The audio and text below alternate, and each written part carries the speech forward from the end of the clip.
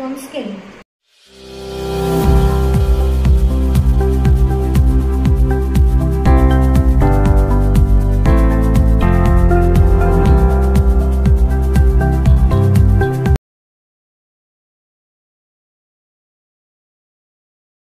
An honor to welcome each one of you to this inspiring event. On behalf of Government Medical College Anantnag family, I, Etiopathogenetic, final Prof MBBS student, welcome our distinguished guests, keynote speakers, delegates, educators, students, and everybody who has gathered here. The events like these aren't just platforms for sharing knowledge, but also powerful opportunities to connect, reflect, and inspire everyone. It gives me great pleasure to welcome you all today as we observe World Vitiligo.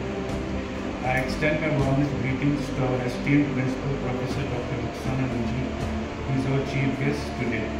HODs, faculty members, consultants from various departments, and colleagues who have joined us for this important occasion. World Vitiligo Day is not just about raising awareness of the skin condition. It is a call for empathy, education, and early intervention. Vitiligo, as many of you know, affects not only the skin, but often the self-esteem and social well-being of those who live with it. We're going to start a surgical management in any patient. We have to ensure that the patient has a stable vitiligo.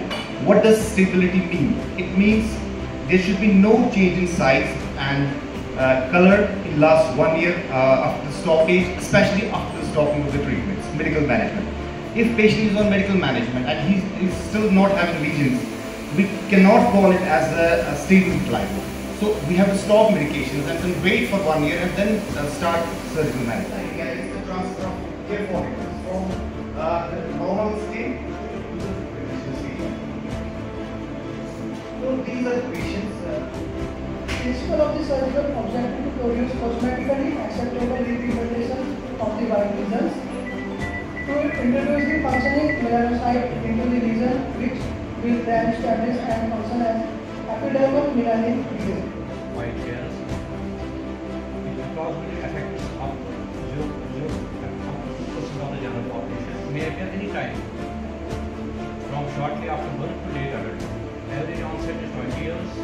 Segmental vitiligo occurs at a younger age than onset melanoma. 40% patients have disease onset before 10 years of age. So this is, I think I should congratulate them for gearing up, as all the departments had one or two, either seminars or CMEs or national functions. So this is very important that all of us do celebrate these days or get involved in CMEs and symposiums or small level conferences. So regarding Vitiligo Day, why is it on 25th of June? It is to celebrate the death anniversary of one of the best pop singers in the world, that is Saika. Social taboo. It's a beauty in a different way. There are, patients who go from pillar to post, spend a lot of money, and we know it's a lifelong disease. You call this a disease, but I should say that call it a skin disorder, so that people don't get depressed when you write vitiligo disease. Right is as a disorder, and they spend a lot of money, and ultimately nothing helps them unless they become totally white, and they are beautiful in that very scenario. And we have seen people getting transformed from, we nickname them as cow, buffalo, or we call them as camel also. And ultimately, once the bone of the skin changes to beautiful white, they are too beautiful, to be forgotten. So this is, you will make people aware on this day, like 25th of June, and the theme. It is the theme. This is not the theme this year. Theme is something else.